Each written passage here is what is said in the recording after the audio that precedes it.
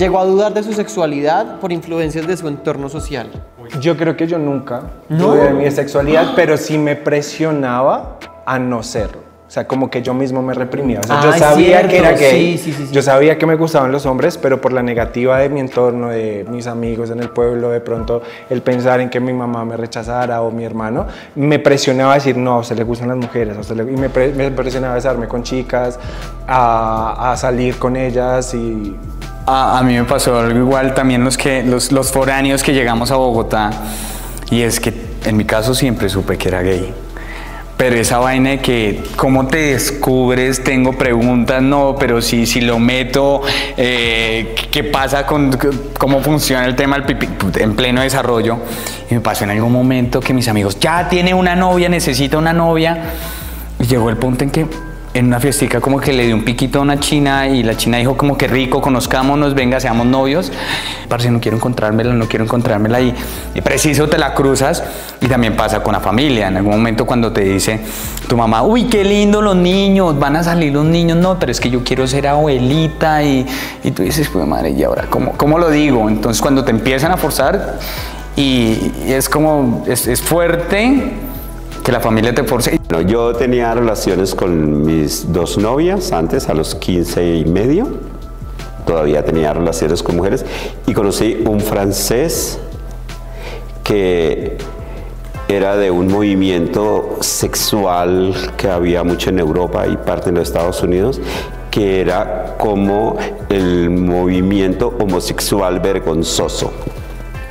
Entonces ellos, que eran los homófilos, ¿sí? Viajaban a otro lugar para que su familia no supiera y no sufriera.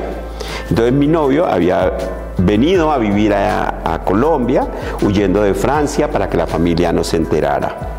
Bastante y el movimiento homófilo tenía una idea, y es que construir una relación de pareja era una evidencia de la homosexualidad, y entonces preferían tener relaciones ocasionales. Y entonces este decía que había leído tanto sobre la necesidad de la pareja que pensó que yo podía ser su primera pareja. Y por eso me lo confesó después, pero nosotros empezamos a hablar. Cuando salí de eso le conté a una compañera en la universidad y le dije, oye, tenemos que hacer un movimiento político sexual porque es que mi novio es todo cuadriculado. O sea, él es como de la derecha sexual, qué horror. Yo estudiaba sociología y filosofía a la vez.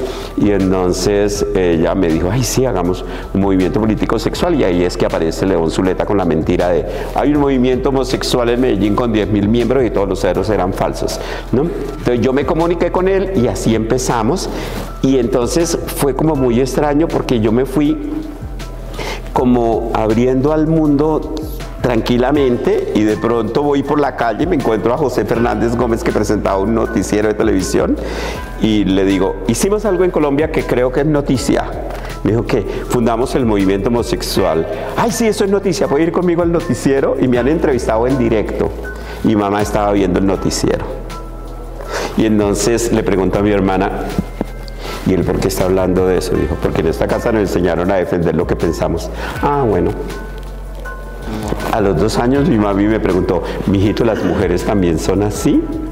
Así como que una mujer le guste a otra mujer. Sí, mami, se llama lesbiana, dijo.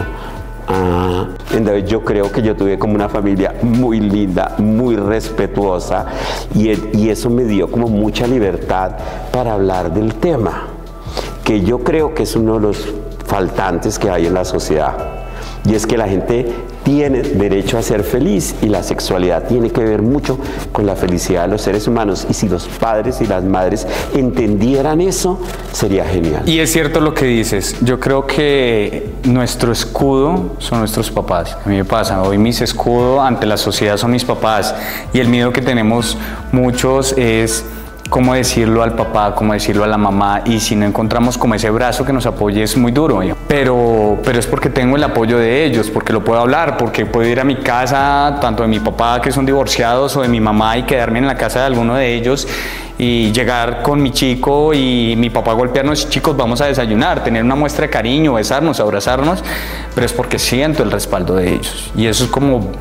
es nuestro escudo. Ay, pero eso es una maravilla, porque también hay los padres que lo llevan a la terapia de conversión Y lo tenaz es que el mayor índice de suicidio en todo el mundo es de exhomosexuales que les hicieron terapia poniéndoles choques eléctricos en el clítoris a las lesbianas, por ejemplo.